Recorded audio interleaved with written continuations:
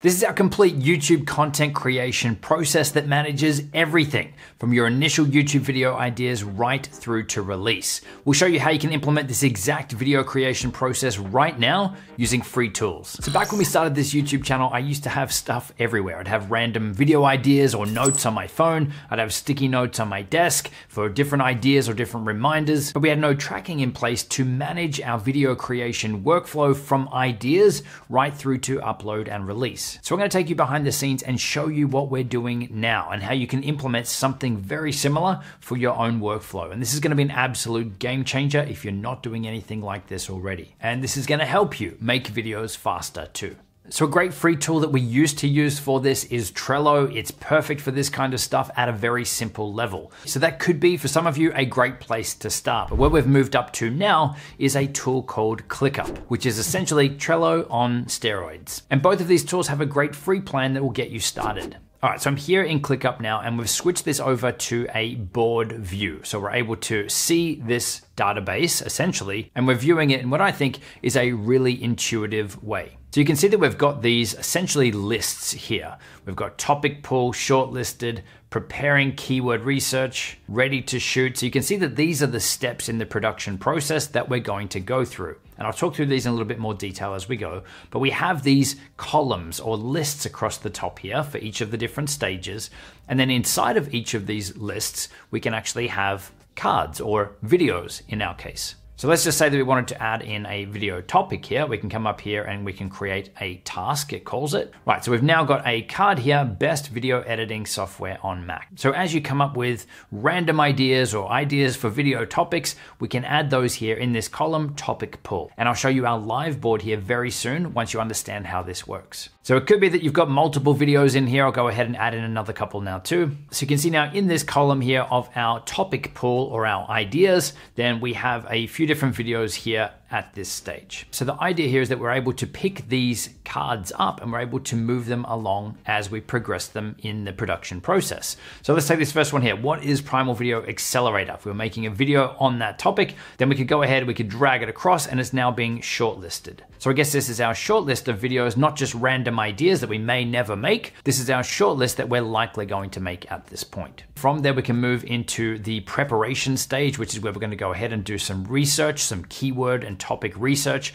And obviously, if you guys want help with any of these things, there's a bunch of resources linked down below to help you with scripting and planning and obviously shooting, editing, uploading your videos as well, bunch of resources. So the research phase gets done next. Then when videos are ready to shoot, they're in this column. So for me, when it comes time to shoot videos, I know that all the ones in this column here are ready for me to shoot. All that planning and prep and everything is already done at this point. Then once the video is shot, it goes into this next column here, preparing for edit. This is where we might be uploading footage to Google Drive, grabbing any extra B-roll, overlay, music, any of that stuff that we need to provide to our editors, that's done at this point, or even to prepare for yourself. You haven't officially started editing yet, so this is that preparation stage. Once you've started editing, goes to the next column, very self-explanatory. Once the editing's done, we move to the next column here, which is preparing for release. So this is where you could be crafting your video descriptions, making sure your thumbnail and everything is good to go. This is also where you could upload your video and schedule it so it's ready for release. And then after that, we want to do a final review or a last minute check to make sure that everything is good to go.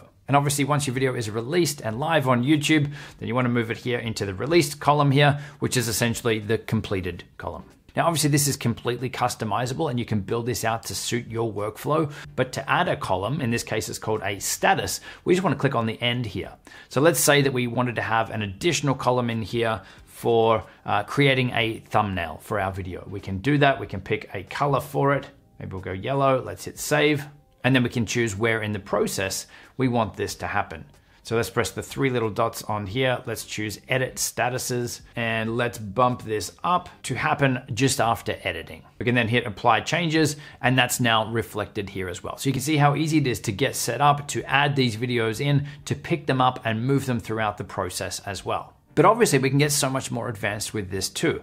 Each one of these cards here, we can click on and we can store a bunch of information in. So for this video here, how to edit faster, once we've done the keyword and topic research, we can add all of the information that we want in here. You could add your full script in here. We can add in our release date, so we can track all of this in a calendar view. We can connect this with Google Drive, Dropbox. There's so many different integrations in here where we can have our thumbnail image linked. We can have our final video linked in here as well. Because as you can see, you've got your attachments and everything down here too. And for those of you that are working with a team, then you can assign these different tasks or these different steps to different members on your team as well. So if you've got someone that is doing keyword research for you, maybe at this stage, you're assigning that person here to that task. But this is a great starting place, somewhere where you've got to manage all of your video ideas, and then you're able to then track how many videos you've got ready to shoot, how many you're actually editing, right through to how many are ready to upload and release on your channel. So let's jump across now and let's look at our live board here for Primal Video, and you'll see how much we've kind of evolved this over time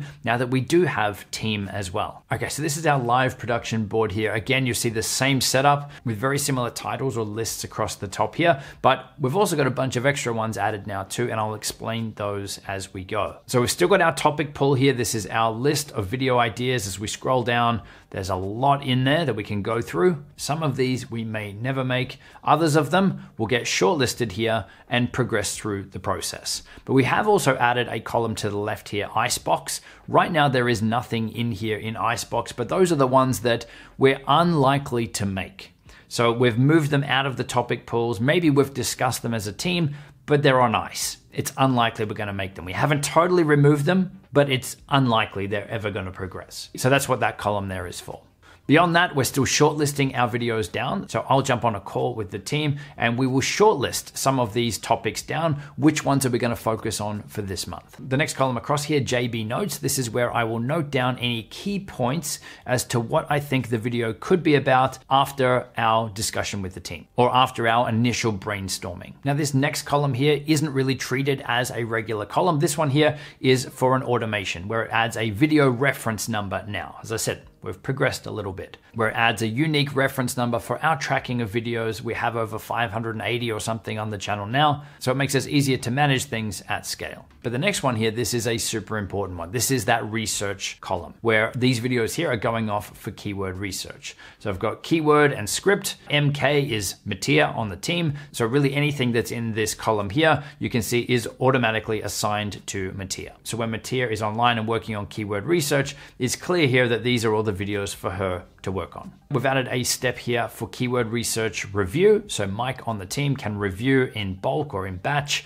these videos that have been scripted and researched at this point. If there's any changes or feedback on these, then it will go to this final stage here, review. So there's extra changes to be made. And then from here, the videos move across to this presenter review. Because if you haven't noticed, it's not just me making videos on our channel now. But in this stage, we can review the scripts, and if there's any issues or the video has taken a totally different direction to where we thought that it was originally, then we can review all of that at this point and either move it back if we need to, but I don't think we've ever needed to do that, or we move it forward from here onto the next one, which is where there is a research piece in terms of the content. So let's look at the videos in this column here now, detailed research. These videos have been keyword research. They have an optimized title here. These are ready from the team's side for us to shoot, but there's no content lockdown because me or the other presenters haven't added the content in at that point. So in the case of, say, this video here, best smartphone accessories for video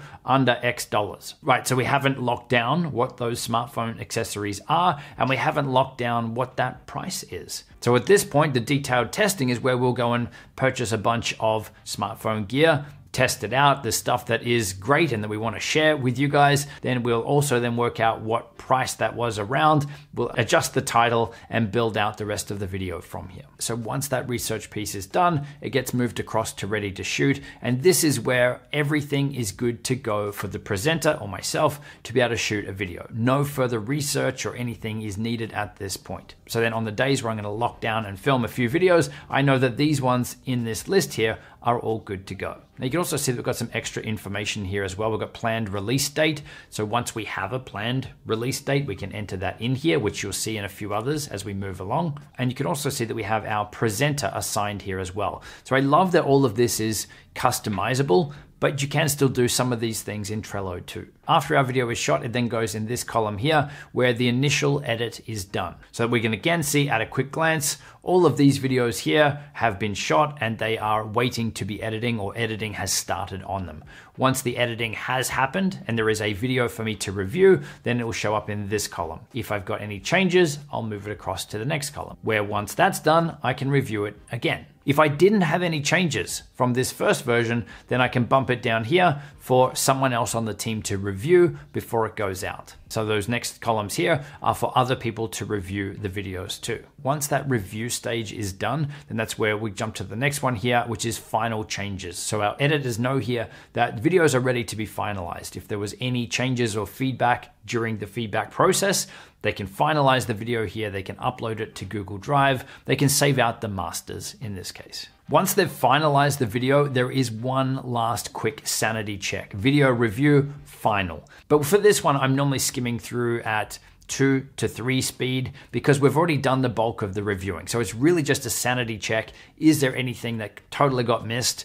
If I'm watching this at 2 or 3 speed, if I'm picking up stuff at that point, then it's probably worth us making those adjustments. If not, if it looks good at that speed, then we're moving it on to the next one here, which is ready to schedule. And this is where someone then will schedule this up on YouTube. Once it's scheduled and ready to go out, that's on the next column here. So we can see this video here is going out. This is the planned release date is Thursday. And then once it's been released, it moves to the completed column here. So you can see all of our previous YouTube videos here. They're all here in this column. And we leave them here in case we want to access this again. Or for us, we remake a lot of videos every year. We update them. So we can pull this information, the keyword research and all of that stuff back from our previous year's version 2. So if this seems overwhelming for you, definitely go back and implement something like I showed you first. But you can see how we've built and evolved this to work with our team now that we've grown. And again, inside of each one of these, let me just click on this one here, 7 crazy CapCut video editing features.